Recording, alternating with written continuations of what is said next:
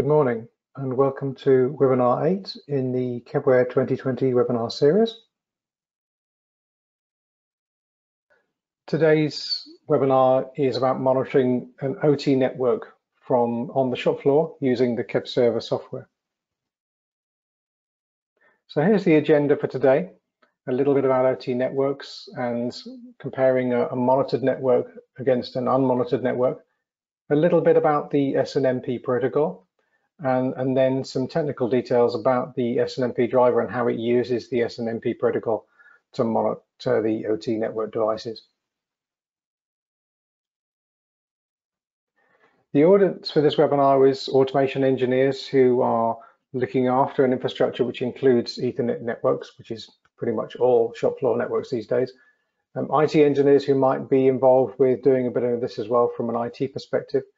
Project engineers who might be working for systems integration companies who are designing solutions which involve Ethernet, and people who are production managers who are looking to take steps to optimize the efficiency and reduce downtime, because this is all about reducing downtime by monitoring the network efficiently.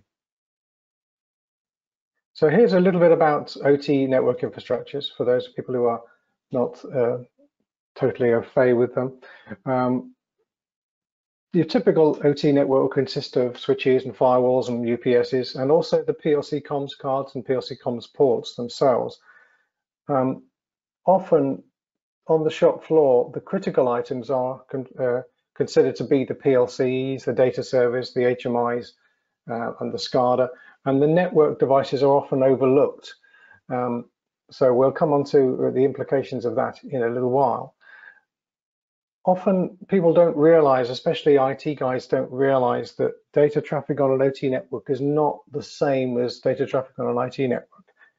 If you've ever monitored a network on an data traffic on an OT network, you'll see you have a very large number of sessions. Each session is carrying a relatively small amount of data compared with an IT type of IT traffic. And there's also a lot of peer-to-peer traffic between devices. The most critical things, however, are the behavior of the network. The response is real-time, needs to be in milliseconds, and the response time must also be consistent and repeatable. Having a network on the shop floor which suffers from jitter is not good. It often can be quite severe implications of that.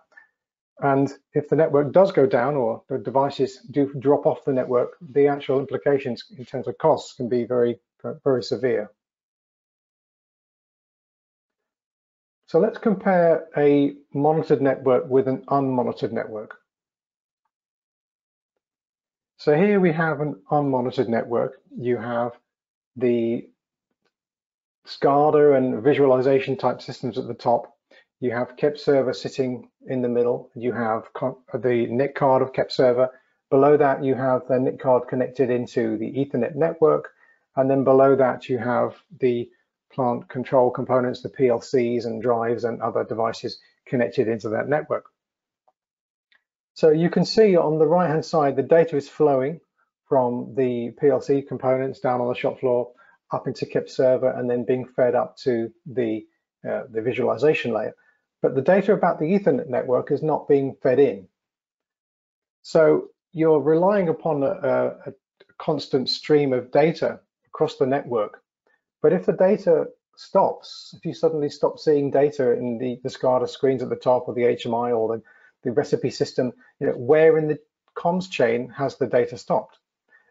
If you're responsible for looking at that and trying to figure out where the data has stopped, you've got a bit of a challenge on your hand if one layer actually isn't being monitored. Has the data stopped down on the PLC? Is it stopped on the network? Is it something that stopped in KEPServer, or is it something behavior inside your HMI?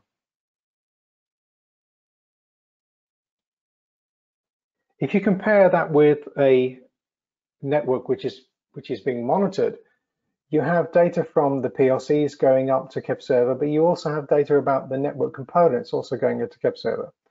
So you have a chain of data going up into your visualization layer, your SCADA, your MES systems, or any system that's sitting above KEPServer, which also includes the behavior of the network components. So if something happens on the network and a particular device has a problem, you will see visibility of that in the same way you would see visibility of data coming from the PLCs which are hanging off the Ethernet network. So we've been talking about network monitoring. So the next slide or so is related to the SNMP protocol, a little bit about that protocol. So what is the SNMP protocol? It's a protocol which is monitoring devices at the network layer. So SNMP is an open protocol. It's an international, protocol. It's not owned by any manufacturer, and it's adopted very widely. Pretty much all network devices you'll find will support SNMP. Windows PCs would, network switches, PLC cards, HMI panels, pretty much anything that has an Ethernet port on the front will support SNMP. And SNMP allows you to manage the network performance. It can allow visibility of what's happening on your network, monitoring individual device behaviors. And if network problems arise, it allows you to identify them and resolve them pretty quickly. So splitting the SNMP protocol down into its two main component parts, you have two parts to it, one which is called the OID, which is the object ID. And this is an object structure, a little bit like a folder structure on a computer. Now, the MIB file is a file that's created by the device manufacturer, the network device manufacturer, and the MIB file specifies which parameters are available from that specific model of device, and the structure of the OID, which is to be used in order to get those parameters from that device when you communicate to it. So all manufacturers of devices have this MIB file available. All you need to do is download it from the manufacturer and use it. So how does KEPServer interface with the SNMP protocol? So if you need or want KEPServer to monitor your network traffic on the shop floor, all you need to do is download the MIB file from the manufacturer, point the KEPServer software towards the MIB file, and specify the IP address of that device on your network. And KEPServer will configure all the OIDs that are inside that MIB file as tags in OPC. So once you've done that, all of the values about those parameters from those devices will then be available inside KEPServer, like any other value would be, so value from the PLC or such like. So any of the supported interfaces by KEPServer, that could be OPC UA, OPC DA, REST and IoT protocols, or the data logger, or any of the plugins can then be used with that data. So it becomes another driver, just like a PLC driver would be in your project. A few things about the SNMP driver. It supports SNMP device discovery, so you can actually use it to discover devices on your network. As I mentioned, it supports a MIB file import and automatic tag generation. So that's very, very simple to do. You can get the MIB file and create a channel and create a device inside the KEPServer literally in a minute. It's very, very quick. It supports all the SNMP versions, and it also supports a thing called traps, whereby a device can actually send out a proactive call for help from the device up to KEPServer. So that's also useful as well if your device supports traps, and KEPServer can ingest those traps and take those up into the OPC environment.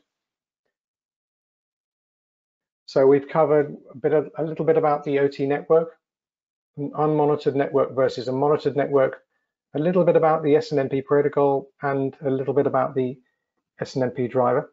So my name is Dave Hammond from M.A.C Solutions. I'm the product manager for the Kepware products. Not only do we sell KEPServer, we're the UK technical reseller for KEPServer and have been since 2001, but we also sell two other OPC softwares, one from a company called Cogent, another one from a company called InRay called OPC Router. These will be the subject of webinar number 11. So thank you very much for attending this webinar today, and I hope that everyone stays safe and well. Thank you.